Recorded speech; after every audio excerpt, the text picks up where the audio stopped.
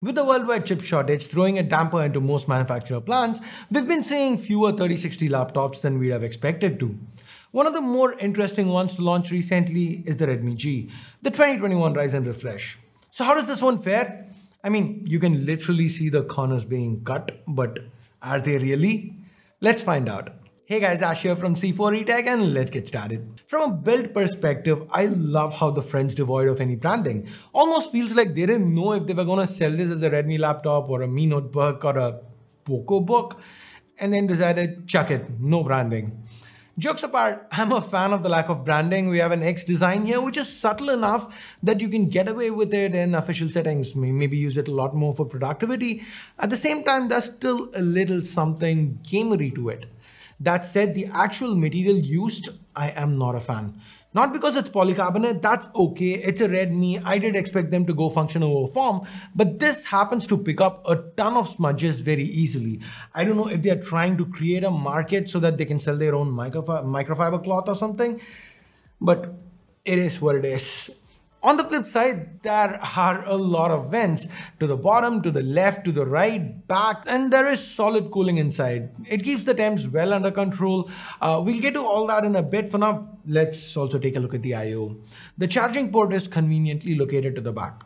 I prefer this so much. It helps keep the desk clean, and if you want to add an external display or Ethernet, those ports also reside to the back alongside the charging port. BT'd up, this is HDMI 2.0, mini DisplayPort 1.4 and gigabit Ethernet. Other placements include a USB 2.0 Type A and 3.5mm jack to the left, two USB Type A 3.2 Gen 2 ports and a Type C port to the right. Now here's something interesting, this Type C port can support power delivery up to 100 watts. So say you don't have your charger with you, you aren't really Yes, given it's only 100 watts and this laptop can need up to 230 watts, you can't just plug it in and use it as you always would, but you can still get some kind of charging going on. Hell, technically you should even be able to charge it with a power bank. I mean, you really shouldn't, but it is an option, right? I am very happy with the I/O. Next up, the weight. The Redmi G weighs in at 2.5 kilograms and add to it that 230 watt charger, you're going to be lugging around quite a lot. The bezels are still not the smallest, and this aggressive styling, it might not be for everyone. Now, despite this weight, the battery capacity is 80 watt hours. It's not bad, but given the use of plastic and the weight, I would have liked to see a little more. But this is just me nitpicking because the battery life is pretty typical for a laptop in its class. With regular work, you can expect to get 6 to 7 hours-ish. With heavy gaming, a little over an hour, just like with most gaming laptops these days. Okay, now switching back to something I really enjoyed, Redmi's kept everything on the inside accessible. You just gotta remove 10 screws to the back. One of them is a stealthy little one under this plastic, but remove them, back comes right off and you have access to everything, both RAM modules tucked away nicely underneath this metal housing. These are 8 gig 3200 megahertz sticks from Samsung. You can swap them to 32 if needed. Then there is Intel AX200 Wi-Fi 6, there's Bluetooth 5.2. We have a 512 gig Hynix M.2 SSD. There's another slot that can be populated if needed. The read-write speeds on this particular module is pretty decent, 3.5 gig sequential reads, 3 gig sequential writes. Definitely not a bottleneck for gaming. Talking about gaming and performance, the 8-core 16-thread Ryzen 7 5800H pairs well with the nVidia RTX 3060 GPU. The GPU, there are multiple TGP options for brands to go with. For example, MSI in one of their laptops goes for 75 watt TGP. I think the GS65 Slim. But Redmi here has gone all in. This has the max 130 watts, which is great from a performance perspective. Now this is Horizon Zero Dawn and we're getting 70 to 80 FPS with everything on Ultra. So, the performance is pretty sweet. Now with Cyberpunk 2077 with ray tracing Ultra preset, we only get 20-ish FPS. Drop that down to just Ultra and you get 50 to 60 FPS, which is pretty solid for Cyberpunk 2077. If you want to up that FPS, given this is a 144Hz display after all, then at low, you still don't max it out, but you get well over 100 frames per second. Talking about the display, this here is a 16.1-inch Full HD LCD panel with a 144Hz refresh. The brightness goes up to 300 nits. And with this matte finish, it's pretty usable everywhere. Of course, coming to this right after testing the much more expensive Aero 15 OLED, I did miss the OLED. But this is a pretty stellar display in its own right.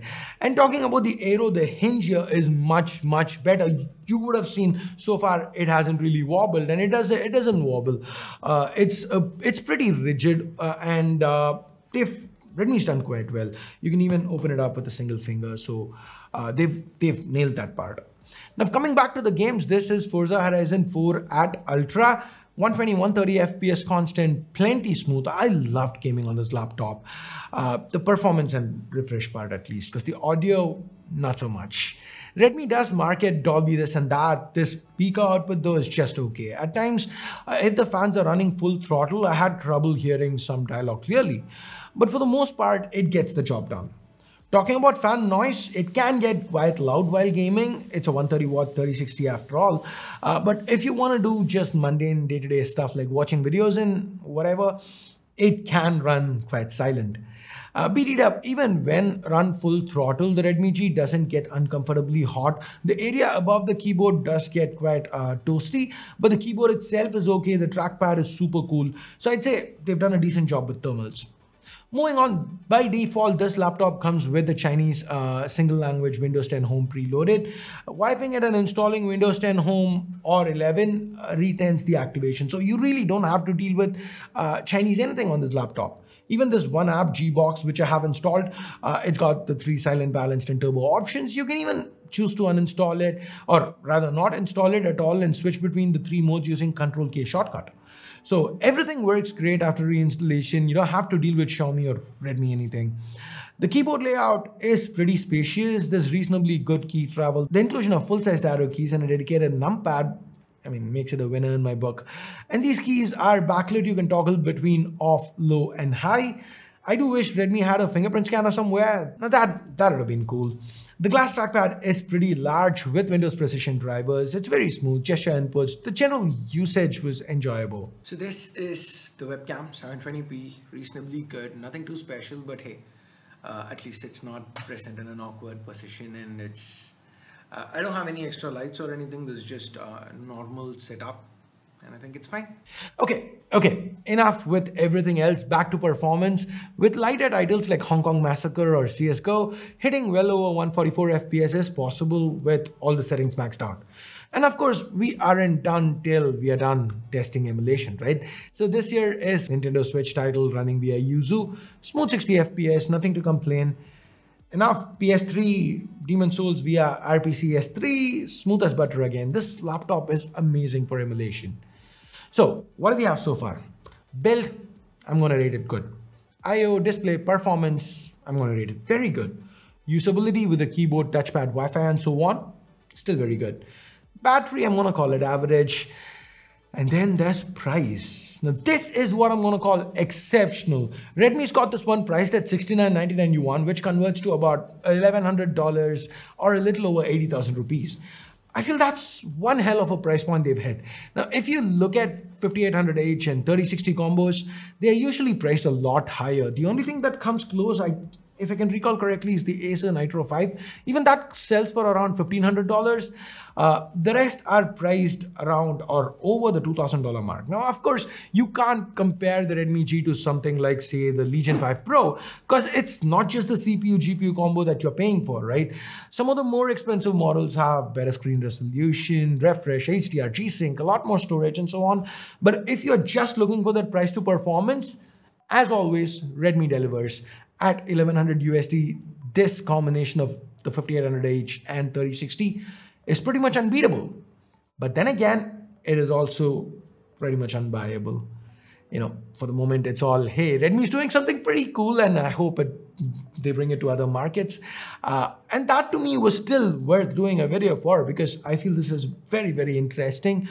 And I wanted to just share my experience with the Redmi G 2021. So what do you guys think? Would you like to see Redmi bring this out of China? Or do you think there's something better that I've kind of missed?